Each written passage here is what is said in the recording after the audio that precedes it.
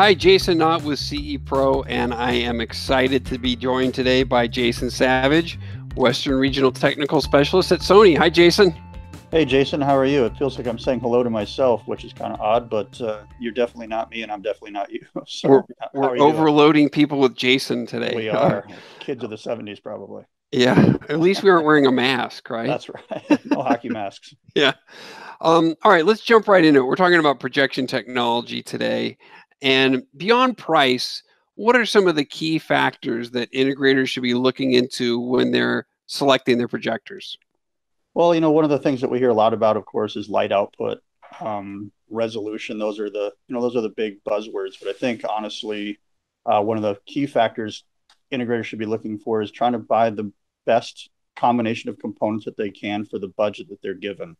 So instead of focusing maybe on this is the brightest one or this is the whateverest one, let's look at the construction and look at the build quality of the projector itself. How close is it to what the professionals are using? What level of technology are we talking about? Is it DILA? Is it SXRD? Is it DLP? Is it LCD? And is there a better option in my price range, or what's the best solution in my price range? Based on the budget.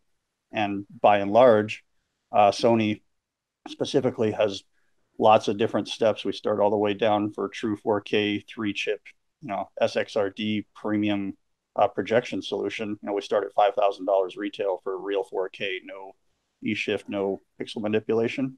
So I think, kind of keeping those factors in mind is what's the best thing that I can get for my allowable budget. It should be probably one of the first things that you're looking at, as opposed to what's the brightest thing I can get, or what's the cheapest thing I can get. That's great advice. I think finding that right product for the right application should always be the first point of criteria.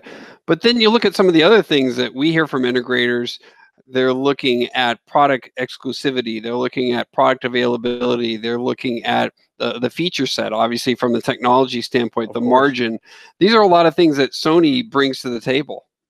Yeah, we've got, again, we've got true 4K performance that starts at $5,000. We've got lens memory. We've got HDR capability. We've got all of these other buzzwords and things that are, really critical to integrators these days. We have some of our entry-level projectors are probably the most installation flexible products that we make in two-piece projection land, mainly because they are front ventilating. So the current models, the 295ES and 695ES, actually are intended to fit into niches or into a shelf where you can literally back the unit up against the wall with no ventilation considerations to the back of the unit. As long as you're not obscuring the front, you can have screen sizes 150 inches diagonal, or 12ish plus feet wide, with a really shall we say architecturally aesthetically pleasing kind of recipe. They're really intended to be put into cubby holes or put out of the way, and that's baked into the design of the projector itself. We want you to be able to replace that large flat panel, or have a realistic alternative to larger flat panels with two-piece projection. Certainly it's more profitable than just slapping a big old TV up on the wall, but those kinds of things, design flexibility, giving you huge focal range to work with. Our projectors, kind of like a 1.4 to 2.8 kind of range of magnification. So to do some quick math here, if you take any of those numbers that you see for a focal range on a projector, 1.4, 1.28 to 2.8, or whatever it's going to be, and you multiply that by your screen width in inches, that will give you your throw range. Again, some quick math here. If you had a screen that you could fill at 15 feet lens to screen with a Sony, that same projector could fill that same screen at 30 feet away.